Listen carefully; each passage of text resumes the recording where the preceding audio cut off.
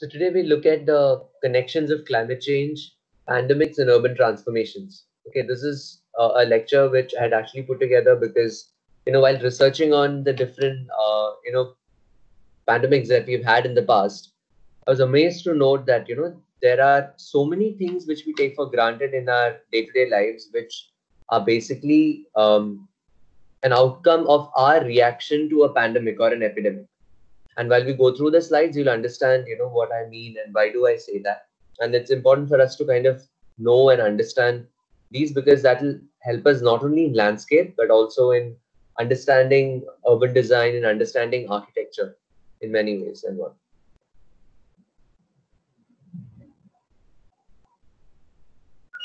So to begin with, we have to understand what exactly is a pandemic.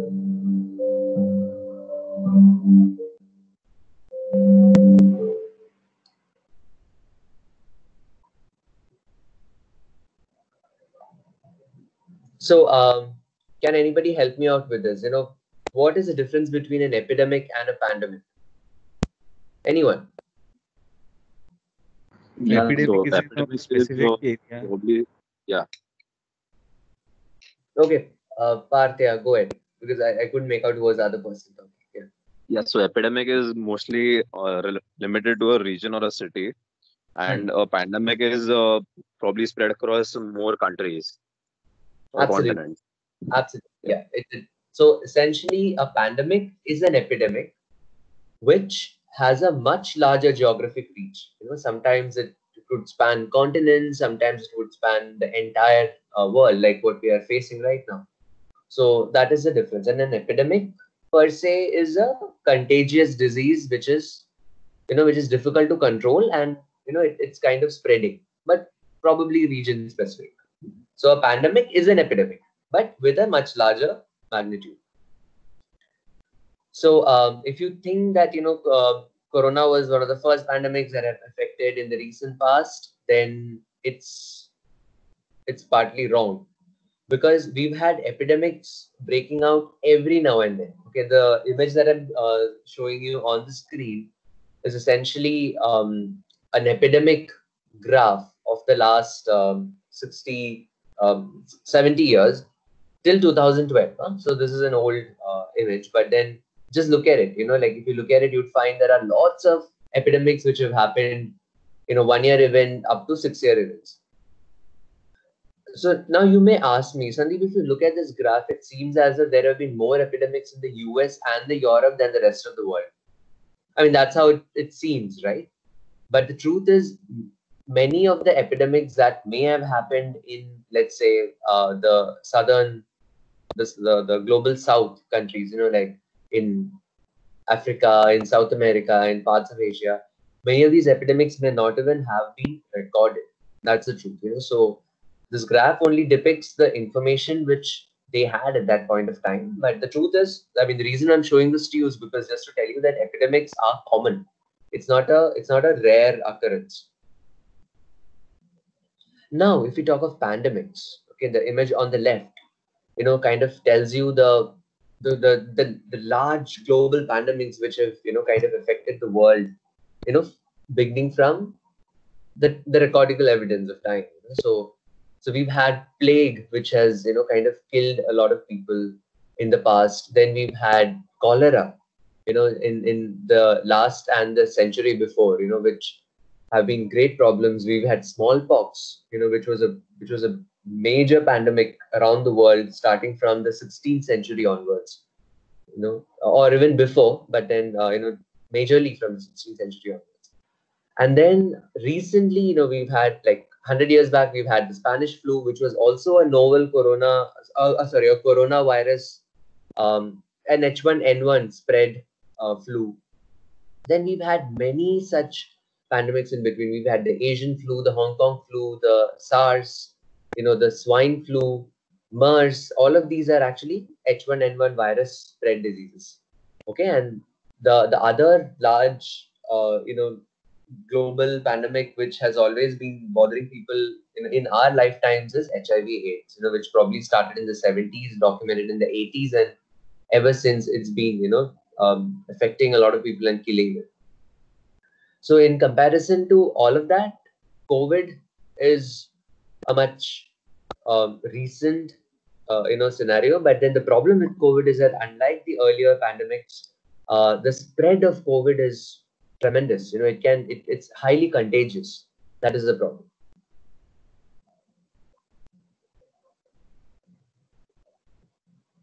So disease outbreaks, if you look at the graph, you'll find that they're becoming more and more common in the recent past. Now, the reason for that is because of population growth and demographic changes. In the past, even if you would have had a pandemic, it would have affected a certain part of the society and or a certain part of the world, and then it would have, kind of ended right there. But now the problem is, we have too many people living too close to each other, and our lifestyles are so interconnected that it's difficult for us to contain contagious diseases. Also, to add to it, we have increased mobility. People traveling from one part of the world to all the other parts. Like Wuhan, if there was a very interesting graph. Like Wuhan has an international airport, and it has direct connections to the Middle East, to Europe, to America, to Australia, to Singapore. So it was easy for the pandemic to kind of travel, for people to host the disease and take it to different places. Then also we've been encroaching majorly into biodiversity.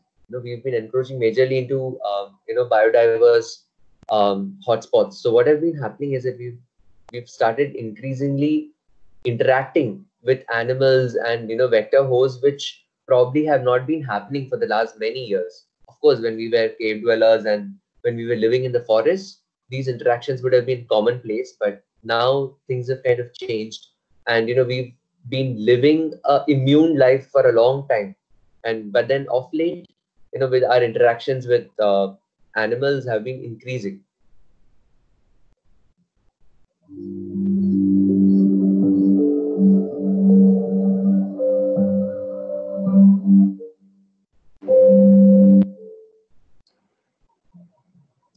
Throughout history, if you look at it, diseases in urban life have had a very, very innate, relationship. And diseases have always had a profound impact on the design of cities.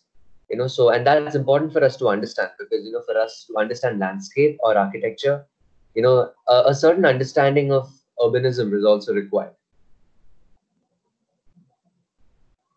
Now, how have diseases shaped urban life?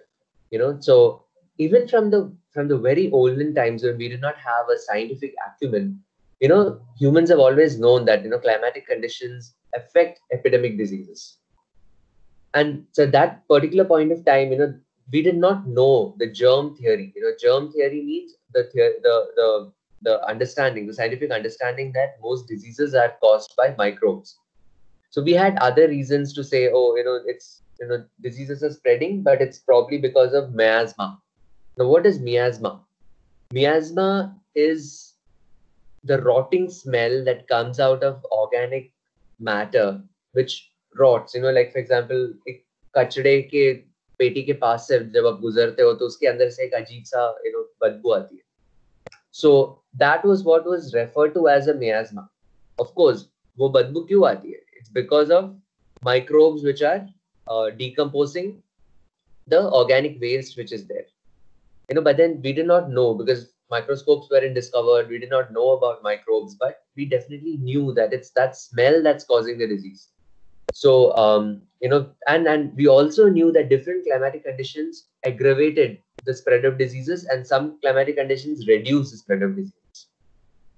So in the past, if you look at it, from the lessons that we have to learn from the past, we know that people have redesigned cities, they have laid out infrastructure, they have reimagined architecture, they have even kind of completely redone interiors, and then when I say people, I don't mean like individuals, but I mean humanity as a whole, all in the name of minimizing risk of infectious diseases. How is it? I'll tell you in the next few slides. So in history, we know that Roman aristocrats used to, move to the hill resorts every summer just to avoid malaria, because spread of malaria in Rome during the summers was a common occurrence. They didn't know the reason, but they knew that, okay, that, at least, this is the time when this disease spreads more. The people who live in South Asia knew very early on that that eating spicy curried food with a lot of spices, kind of reduces the chances of getting diarrhea. And it's probably because of the antimicrobial properties of many of the spices that we've had. And also curried food basically means that you have to cook the food. Otherwise the curry spices would remain kacha. So when you cook the food, the microbes die rather than having a bland, raw meal which is there. And then the theory that I spoke to you about, the miasma theory versus the germ theory. So miasma theory was the accepted theory in the medieval ages, and up until the beginning of 19th century, sorry, 20th century, up until the late 19th century, like 1880s, 1890s, that, it was believed that miasma theory was the accepted fact. We spoke about Central Park, New York last time, if you guys remember. So there is one aspect of Central Park which I didn't mention last time, but then I thought it was imperative that we speak about it today.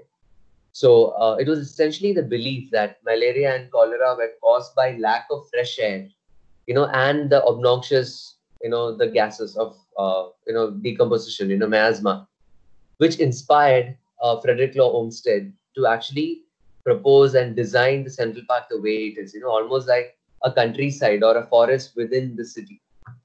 The image that you see on the right is another ambitious project which was also done in the 19th century by Frederick Law Olmsted. It's called the Emerald Necklace. Okay, now why is it called the Emerald Necklace? It's called the Emerald Necklace because it was one of the world's first greenways, urban greenways. Now, what are greenways? Greenways are essentially these corridors within the city wherein you could cycle through, you could walk through, you could even drive across, if a greenway is designed with a vehicular movement. But everywhere from beginning till the end, you'd feel like you are moving within a forest or you don't see the city per se, so it's like a linear park. I mean, if I could tell you in simple words, it's like a linear park which essentially behaves like a connector through the city. So imagine if Mumbai had a greenway, let's say the Mithi River was reimagined as a greenway, then one could actually cycle down all the way from, Jogeshwari Vikhroli Link Road, JVLR, through that greenway along Mithi, which would possibly be clean. There are trees all around, there are parks, there are, places for you to pause and, do some exercise.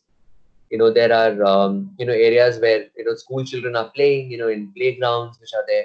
You could actually literally cycle it down all the way to BKC, without even having to cross any roads, without even having to, kind of, of the fear that, you would get run over by a truck or something like that. So, the water body that you see on the top left-hand corner of that image is the Charles River. And this green patch, this sinuous green patch that kind of moves across the urban fabric to the front of the photograph, at the bottom of the photograph, that is another river which is a tributary to the Charles River. It's called the Muddy River, Muddy, Muddy River. Okay, and the Muddy River was basically developed as a greenway. And imagine this is 170 years back, and we are still struggling, with, proposing, meaningful changes to our rivers, our urban rivers, So there is so much of wealth around in the world that we really do not have to reinvent the wheel. We just have to know, the rights and the wrongs which the other cities have done in the past. And also when we adapt, ensure that we adapt it to our geoclimatic conditions, our political conditions, our social conditions, our economic conditions. So maybe for us, it may not be a great idea to actually spend, crores and crores of rupees just to, beautify a street. That may not make sense. But for us, it definitely does make sense to, actually create an urban move, which may not be as expensive, but may be much, much more effective for, all social classes, all socio-economic classes. That's important for us. This map that you see on the screen right now is actually a very, very important piece of graphic, because this was for the first time. So till then, cholera was believed to be caused by bad air, miasma. But there was this visionary physician who lived in London, whose name was John Snow. He started documenting the disease. So, but this was not the first time when epidemics were documented. Okay, so what we do right now, our Arogya Setu app and all the other apps which other governments have made, they are all basically, in a way, we are documenting the epidemic. And there are ministries of health which actually document disease spreads through other softwares like geographic information systems, GIS softwares, etc. To know where have the diseases being spreading, which all neighborhoods, and that's how we've been able to control, right? So there is a geographic aspect to the epidemic. But this was not the first time the epidemic was documented. So even in the 16th century, we've had plague maps which were being made manually. But this map was essential because the black blocks that you see on the sides of the streets, like let's say for example, if you look at Broad Street, if you can see this Broad Street which is there on the screen, these black extensions that you see there, they are basically not building blocks, but they are basically it's like a bar chart, the number of people who've been infected by cholera. So what this person did is, and naturally when you look at it, that most of the diseases which are there in this locality are concentrated towards this patch, and there is an increased incidence of people in this particular street. Now, what he did was he did a correlation. He said, well, the air is the same that people would, kind of inhale in the Marlborough Street or in the Great Palshet Street, as is the same with Broad Street. But then why is it that, people in this particular locality get infected while the ones who are living in these areas are not getting infected at all?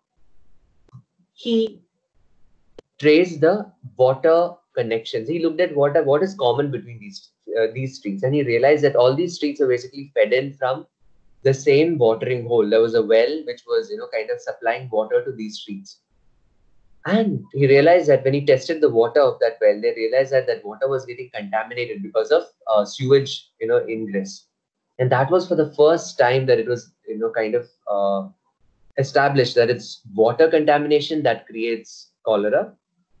And also the fact that this was also very important for us as architects and landscape architects, because this was for the first time that spatial thinking was kind of brought into an epidemic. Now with that, how did things change? So with that, infrastructural development came into being, and it was understood that you need to have a sewage system within the city. You cannot just let the sewage flow through the same drains and go and infect the rivers. Along the same time, around in 1858, there was an incident that happened in London, which was called the Great Stink.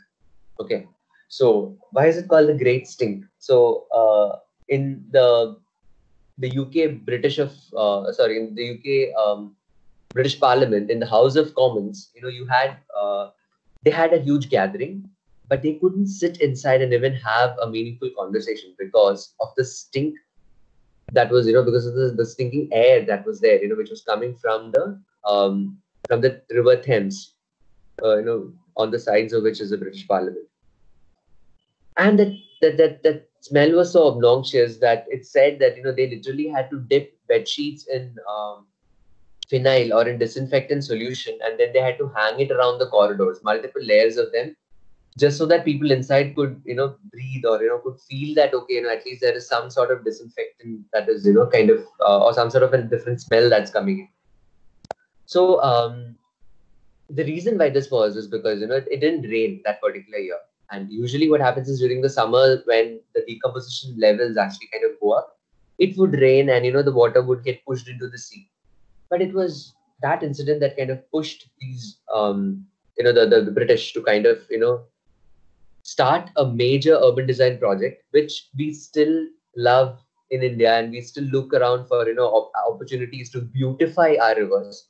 So what you see on the left is basically the Great Victorian Embankment project, wherein what they did is they created bund walls on the sides of River Thames, and they extended the public plaza there, and they created a effective sewage system. So there was a sewage system, and the sewage system basically, so all the waste which would basically get dumped into the river were then intercepted, and that waste was basically collected, and they would pump it into the river, but after the city, downstream the city, which later on again created a lot of trouble. So then they realized, oh, that is not the best way. So now you have proper sewage treatment facilities which take care of it.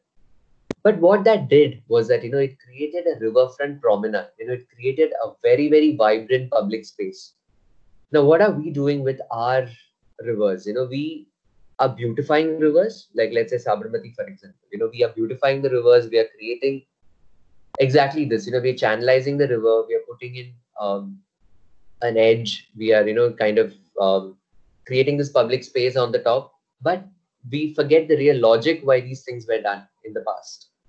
And so straitjacketing a river or channelizing a river is always a problem in India, because one could do that in UK, because if you look at the flooding patterns of River Thames, it's highly regulated naturally, because we have a phenomenon called the monsoons, which they do not have. For us, intermittent rains and a whole cycle over a year where it rains and then it goes dry, then it rains and it goes dry is not a norm for us.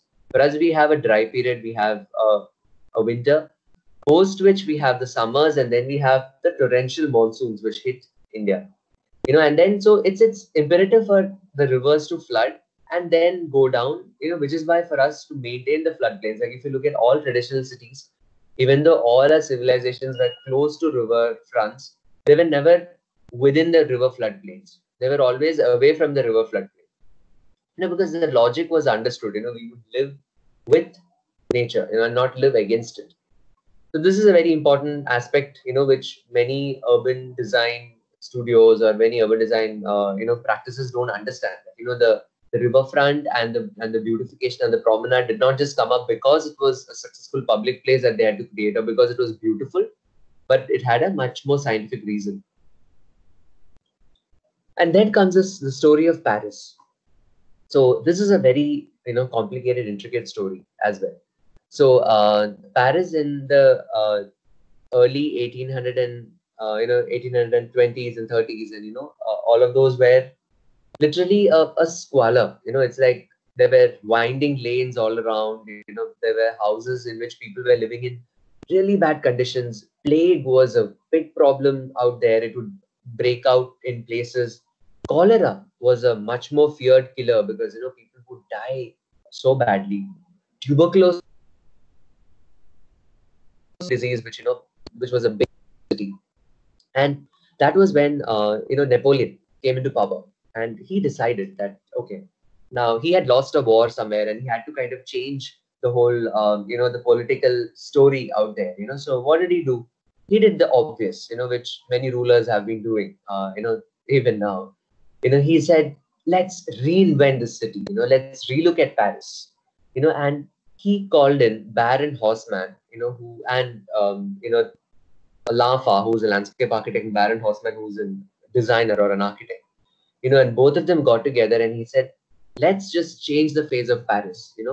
We have to help the city, because the city is undergoing tremendous cholera outbreaks. We have to kind of upgrade the city, and we also have to make Paris one of the most beautiful cities in the world. And people in Paris have to be proud of their city. What they did was, like the small engraving that you see on the top right is exactly what they did. They just cut across. They didn't actually make a plan or a map or anything. Okay? They just cut across these boulevards in the city fabric. Chuck, chuck, chuck, chuck, chuck. Like a slice, like you cut a cake. Like the same manner you kind of cut a slice through the city, and they just cleared up people. Many people were basically moved out of the city, and they built beautiful 5-storied buildings on the edges of all these avenues. So they essentially gave, like, you remember we spoke about Kevin Lynch in the last lecture, wherein you have how do you image a city, how do you think of a city? You have nodes, so this one, the tower of the star, uh, Arc de l'Étoile, the arc of the, sorry, was it the It's Arc de called the Arc de Triomphe, not Triumph. Yeah, Arc de Triomphe, yeah, When Arc they de won Triomphe. the war. Absolutely right. It's called the Arc de Triomphe, the Arc of the Triumph, where, which basically, is the center of one of the nodes in Paris. And then you have these large avenues which are there, the boulevards, as they call it. So this is like, if you look at it, that is like a node, and then you have, the paths, and then you have the edges, where you have these beautiful buildings that kind of, uh, be an edge on the sides. But within these different districts, you'd still have the squalor still going on. That's how it was. But later on, over the years, things changed. They put a very strong infrastructural line. Now everyone talks of Paris. Like, if you haven't come across these discourses ever, you will soon. In different webinars and in different books and all of that. But hardly anyone actually talks about the construction of the sewage system and the freshwater system, and the upgradation of the infrastructure. And this was basically, in a way, a representation of of us responding towards diseases in urban life. But it was also a political statement. Why? Because during those days, revolutions were very common in France. So protesting, mob fury was a very common thing in the city, and it was very difficult for the authorities to quell these mobs, because the authority men would be on horses. However, the streets of Paris, they were all winding, very narrow. They would get wider, then go narrow, then there would be turns. So the mob would be hiding behind a turn, and while these people are on the horses, they could just, jump out and, scare the horses and, just rush in, so, and controlling a mob by horses was getting ineffective for them. And what do these amazingly wide, grand avenues do? Of course, they're beautiful. Of course, they're for the people. And of course, it's creating a public space. But in reality, this was a very, very sure shot way of ensuring that the equestrian forces could basically control or quell a mob. Or even if people were moving, let's say if there was a mob that was assembling and moving across, somebody standing here could see it from a distance. And it's amazing because these principles of the streets being at a certain angle is actually developed out of the French gardens that they've had, in their chateaus and in their, in their, large parks that they have been making for hunting, their hunting grounds, which again has a scientific backing, because these angles are not just angles for the sake of it, but essentially if a person is standing there and if you're looking out, this basically leads to their cone of vision. We have a cone of vision, right? There is a 60-degree, a 35-degree, a 45-degree. There is a certain cone of vision that our eyes can see. If I'm standing somewhere and looking at the horizon without I having to dart my eyes left to right. So if there is a movement within that, within that vision, frame, I can easily spot it. So essentially there were scientific reasons behind doing all this, but they were all kind of sugar coated and straight jacketed and kind of presented as creating a public space. So if you're interested in reading more about it, I would urge you to read about it. I'll share some readings from the Central Park last time as well, which I'm sorry I didn't get the time to do it. I'll do that. Okay, then comes the 20th century. So, of tuberculosis, right? I mean, it's a real problem, even for us in Mumbai, it's a real problem. So, during the 19th century, 1 out of 7 people in the world were dying because of tuberculosis. And the numbers were 1 in 3 in Paris. Like 1 out of 3 people were dying because of tuberculosis. So you can imagine, what an epidemic, it would have been. But obviously, the way we design cities, the way we design architects, kind of respond to, entities, we were all working ahead to kind of quell this problem of tuberculosis. So in many ways than one, tuberculosis was also responsible for the modernist architecture movement, so for us to eschew, ornamentation and then start looking at, features like flat roofs, balconies, terrace gardens, the fact that, one could gain enough exposure to sunlight and ventilation, large windows, simple details, So even though all of this was also a stylish, way of kind of a stylistic endeavor, but at the same time, it also had a functional disease control. And, the idea that, modern architecture had to do everything with sun, light, and air. Like if you listen to Corbusier ever, in his design discourses on the design of Chandigarh, as a city, you would often come across this term that he did mention that the city was all about the sun, the air, and verdure, and greenery, verdure, so he basically, kind of speaks about sun and greenery as being an integral part of the city. And naturally so, this building that just appeared on the screen, which one is it? Can anyone tell me which building is this? Villa Savoy. Villa Savoy, exactly. Naturally so. And who designed it? Who designed it? Corbusier. Corbusier. Le Corbusier, yeah, exactly. So when Corbusier designed Villa Savoy, his personal beliefs and his, his motto of his, the way in which they worked was pretty clear, because you enter Villa Savoy, perched behind a, a column, actually not hidden but almost visible, was a wash basin. So the idea was that, you kind of come from outside, you actually wash your hands and you sanitize yourself, and then you walk in. And I mean, that was the whole understanding of, the spread of germs, and, and how do you kind of prevent diseases from kind of, coming in. So, and zoom into 2020. What are we doing right now when we go out to the market, or to buy some medicines, and we come back? The first thing we do is, somebody in the house opens the door for us, we rush to the toilet, we wash our hands, right? So, I mean, some things don't change. Sometimes the simplest responses that we humans have had to disease control, and I've attended a lot of webinars in this lockdown, and many of the architects have been speaking of, relooking at the design of buildings, and so they've been saying that, okay, maybe in the foyer one needs to have a facility to, kind of hold sanitizers, or to have a wash basin, so that's going to be the new normal, is what they are talking about.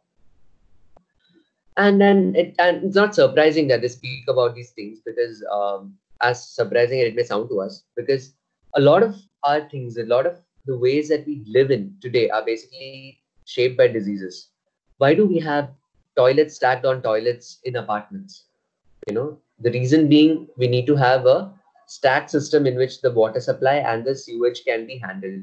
And how did the stack system of sewage and water supply come into being? It was essentially these cholera outbreaks which, did it for us. How did our toilets start having wash basins and ceramic tiles? It's ubiquitous, right? Everywhere you go, you find ceramic tiles on the toilets. It was not the case in, 100 years back. Toilets in the West actually had carpeted floors. They had wooden paneling. And of course, water would fall on it. There would be mold growing in it, but they would keep cleaning it. They would keep polishing it. They would keep maintaining it. But then they realized that most of the diseases that people had was also because of the fact that there were microbes growing within their houses, which they couldn't see. There were wallpapers in toilets. Of course, you'd find these idiocies even now, even today. But then, it's for us to kind of learn from the mistakes of the past and then move on. Why do we have balconies? Why do we have, buildings have gardens? Why did cities start having public parks? And why did landscape even have a place within, landscaped open spaces, start even having a place within cities?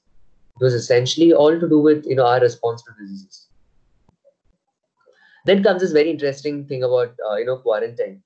So do you know how did the word quarantine come into being? So basically, when there were these merchant ships which were coming to Venice, and this was during the time of the plague. And what they had done was to prevent the plague from entering their city. They held off the merchant ships for 40 days, and 40 is quaranta in their language, and that's where quarantine comes from. Absolutely, absolutely. So I think you explained it very well.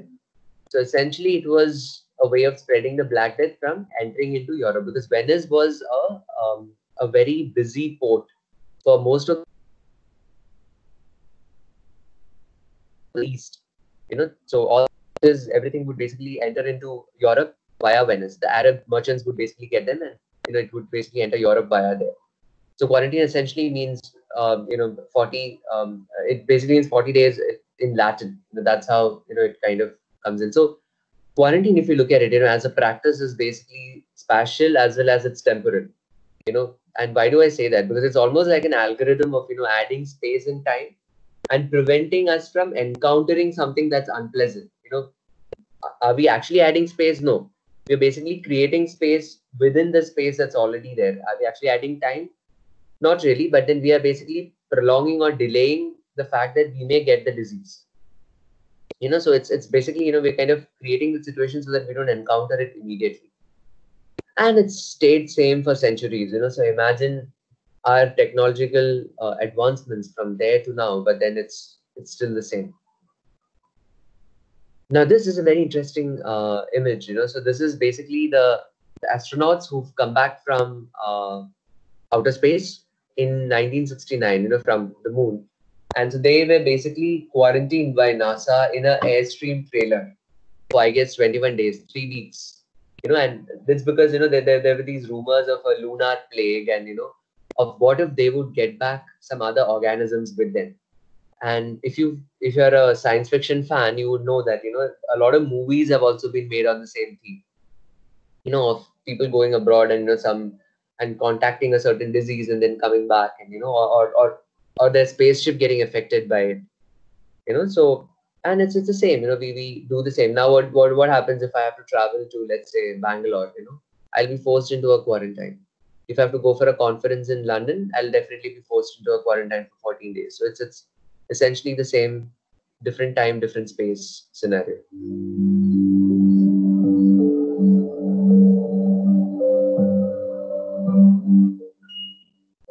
A quick wrap up of what we study today, and also a certain bit of sensitivity for your understanding.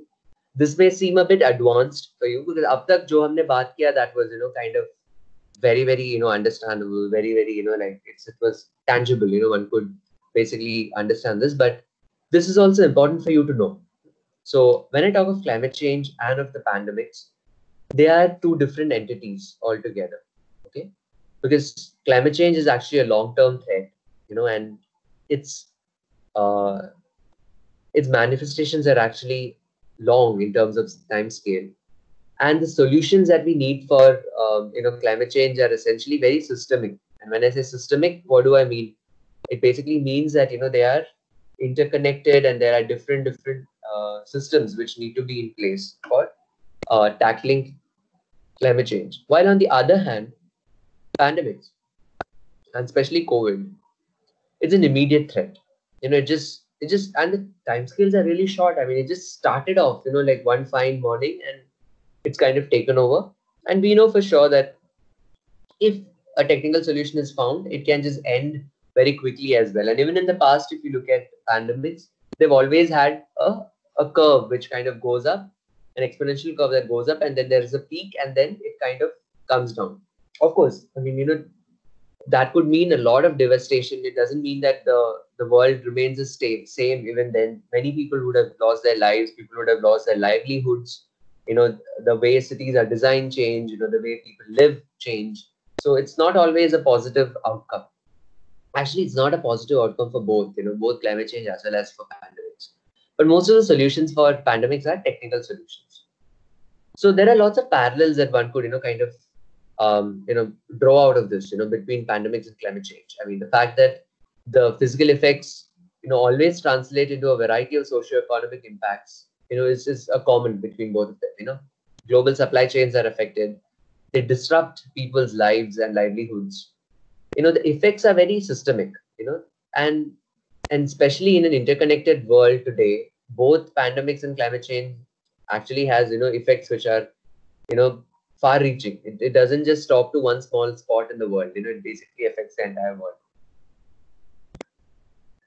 Then also there is something called a threshold. It is something that you need to understand. I mean, just very generally understand, because you may come across this term in scientific discourses and all of that. So imagine a rocking toy. So you keep pushing the toy, the rocking toy would go down, it would come back. You keep pushing it, it would go down, it would come back. Right. But imagine if one of us goes and hits it so badly that that rocking toy just falls down. It just tumbles over. Will it then regain and come back? It wouldn't, right? So basically, we've breached its threshold. It's like a punching bag. You punch a bag, it would hit back, it would come back, but इतने जोर से मारा कि bag ही टूट के नीचे गिरा तो फिर it can't happen. So that's exactly what happens with the idea of resilience. So there are these thresholds, or there are these tipping points that we call, which should not be breached. So in the same manner, if within pandemics and climate change, if the tipping point is breached, then it's very difficult for us to kind of control or bring it back. So there is a certain sense of non-linearity or an exponential curve. Don't worry about these terms. It's something that you can eventually learn and read and then come across. And also, sometimes both the pandemics as well as the climate change, they act as risk multipliers. Let's say, for example, controlling the pandemic was as it is difficult, and suddenly floods happen. And people have to be hauled into, a municipal school on the high ground where, everyone has to be put in one place because it's raining torrentially outside. So इतने दिन जो आपने control किया, इतने दिन आपने social distancing जो किया, all of it goes for a toss, right? So it multiplies the risk, and it's the same the other way around as well. We've been talking of reducing plastics, we've been talking of reusing things and recycling things and all of it. But what happened with the pandemic? Now we need PPE sheets, we need plastic masks, we need and what happens to all these plastics? They have to be bio incinerated, or they have to be sanitized, and what are we doing with the cities? China is basically sanitizing entire cities. And what exactly are we doing there? We are basically pumping in chemicals out into the air, into the water, everywhere. In the garb of killing the microbes which are harmful, we are also killing in all the butterflies. We're killing in all the bees. We're killing in all the other beneficial microorganisms. Now, how would our flowers get pollinated? I don't know. How would our fruiting trees even bear fruits in future? We don't know, but we have to do it because human lives are at stake. So in a way, both of these are affecting each other in a really bad manner. So they're multiplying risks. And the most important aspect when it comes to us humans is that the effects of these are highly disproportionate, and they affect the most vulnerable the most. So whether it's a pandemic or whether it's climate change. So what are the differences? Pandemics are direct, immediate, and obvious. I spoke about this earlier. While climate change is gradual, it's cumulative, and it's actually distributed in a way that we may not even know what is causing which effect. The timescales are entirely different. Pandemic, within a few days to a week, the entire world went into a lockdown. But climate change may take its own sweet time to kind of manifest. But nevertheless, it's a great problem. So like one has systemic solutions, the other one requires technical solutions. Like for example, even one vaccine, a discovery of a vaccine could change the way the pandemic would then be viewed. But climate change does not have one single solution. And yeah, but then they also are risk multipliers. That's it. Now, one very easy example is malaria. So India is actually a country where malaria is an endemic disease. Endemic, we spoke about, right? A disease which is found in that region. So when it comes to species, it basically means endemic is a species that is only found in a certain region and not found anywhere else. But endemic in this, in immunological terms, basically deal with a disease which is there in a certain location or a locality. So our hundreds of years of research have basically found that even though it's endemic, there is a seasonal variation to it. Like for example, in Punjab, every summer malarial infections would go high up, and then it would come down. That's basically because of the heightened humidity. Summer and monsoons. It's basically because of the heightened humidity that basically comes up, because it's Punjab, for one, is actually a highly river irrigated space within a dry zone. So if you look at Punjab, if imagine if there were no human beings living there, then I'm sorry about this sound. I think someone is constructing something, upstairs. They're doing some work up there. So you have to bear with the sound in the background.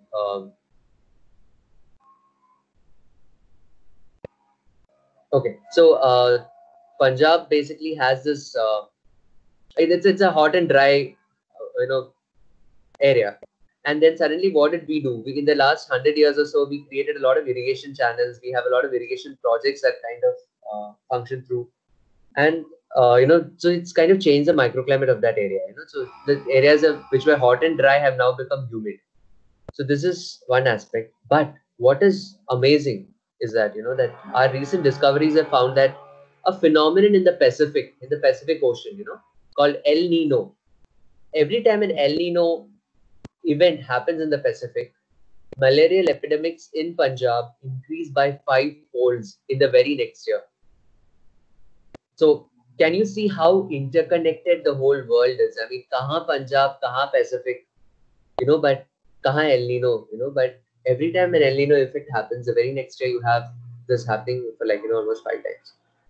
So this is one thought with which I would like to end the lecture, because this is something that I want you to understand, that our understandings of the world are extremely limited, and our assumptions and our presumptions and our apprehensions are all probably not exactly accurate, and that's something that we need to work on. And that's something that we need to be very, very clear that if we have to live, function, and ensure that the future generations can also live a happy life, then we need to kind of, think about all this and then work and adopt a scene accordingly. So I think that's very, very important.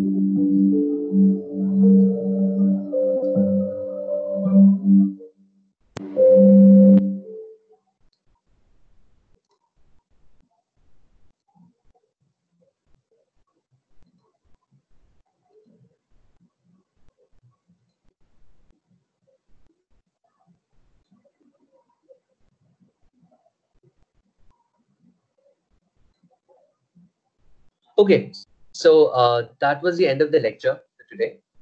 Uh, I can take questions, we can have a discussion, and then we'll see where we take this.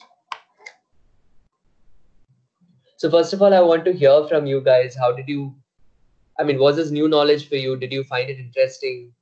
I want to hear from you first. Maybe you can speak up, or you can even chat in. It's perfectly fine. Whichever that you're comfortable with. It was really interesting to know how many things which we wouldn't have even thought of actually came as a result of such pandemics that have taken place in the past. Like, Oh, there's an echo. Yeah, Dia, absolutely. Absolutely, Dia. Like for me, it was even fascinating for me as well. When I, started reading about this and, doing a little bit of research, which is why I thought it's important that I should tell you guys as well. Because I wish I had known this when I was a student. My whole approach towards the world would have been kind of different.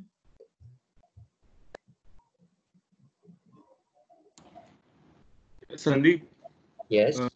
what is El Nino? El Nino. Okay. El Nino is a climatic phenomenon that basically happens in the Pacific, which are essentially triggered because of temperature differences in the Pacific Ocean, which creates different currents to move through, and that has an effect on the way the winds move as well. So, and that affects cloud formation, that affects how seasons kind of move across. So it's like we have a similar El Nino like phenomena that happens in the Indian Ocean as well. It's called the Indian Ocean dipole. So El Nino, if you look at it etymologically, basically means the little boy in Spanish. Nino is like a small child. So these are nicknames which are given to these climatic phenomena. Like for example, I can tell you a simpler example than El Nino. El Nino is way more complex than Indian Ocean dipole. So Indian Ocean, right? And Indian Ocean is one of the only oceans which are not connected to the polar caps.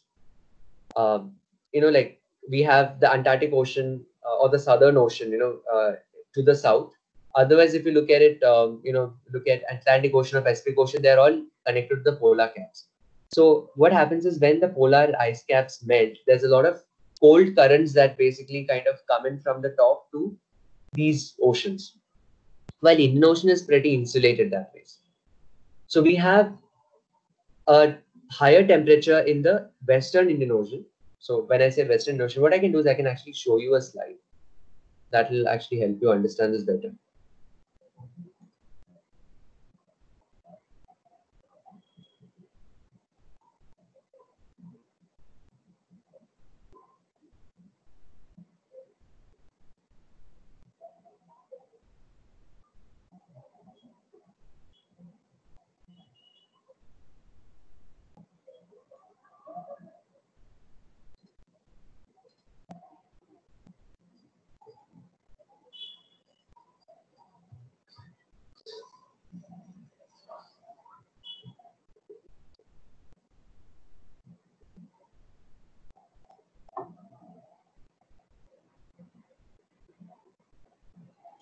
Okay, I have a recorded version of this, so maybe you can just hear that.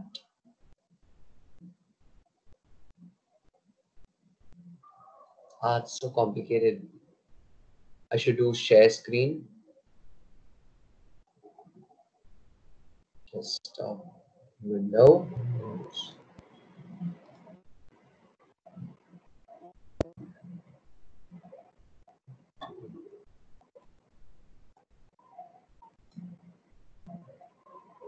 Let me ask you this question. What's common amongst these three seemingly unconnected catastrophes? The 2018 floods in Kerala, the 2019 bushfires of Australia, and the 2020 locust attack in the South Asian subcontinent. Any guess? Climate change. It is the melting polar ice caps, the real reason. And that was triggered by the human activity in the recent past, which has led to an increase in the temperature. To understand this phenomenon, it's important to understand the geography of the Indian Ocean.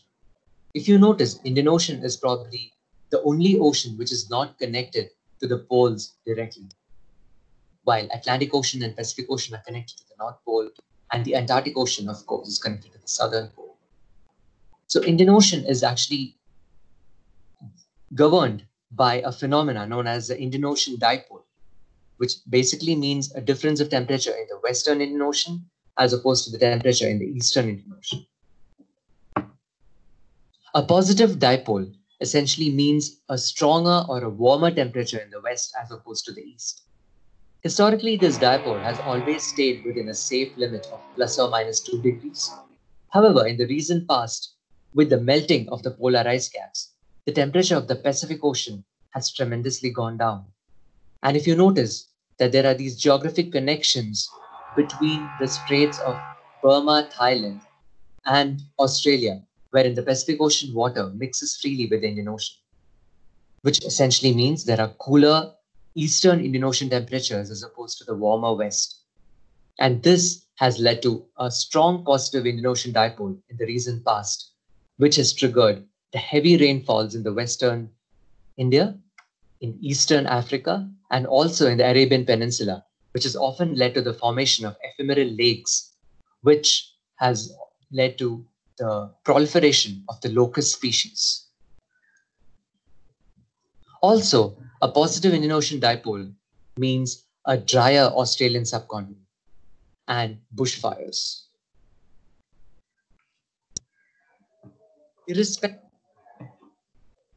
Okay, so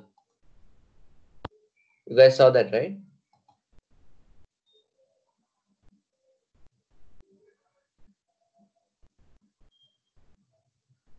Hello, are you there? Yeah, Sandeep. I guess we heard it, but Yeah, we didn't see anything. We could Yeah. just hear it. We could not see it. Oh, that's sad. But we Okay. could see Mehta.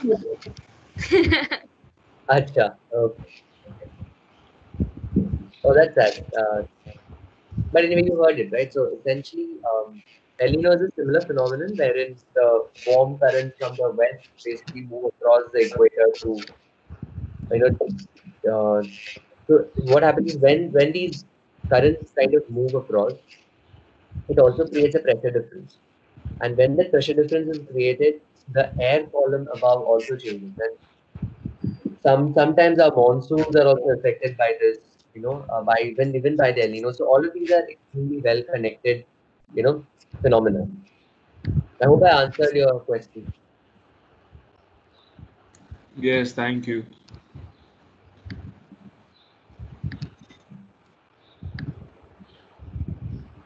Okay, is there anything else that you guys want to ask or want to share?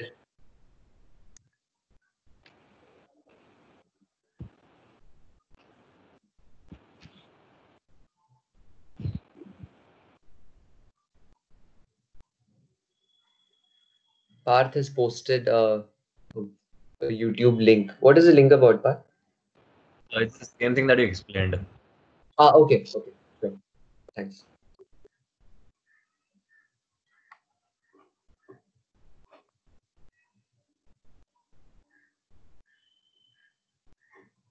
Okay, so if that's it, then we can end the class right away.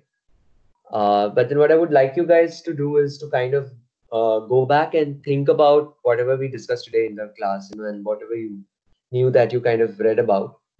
And also I'd give you a very simple task. I mean, it's not a marked assignment or anything. It's just something to kind of keep you engaged and, kind of get you to think in certain ways.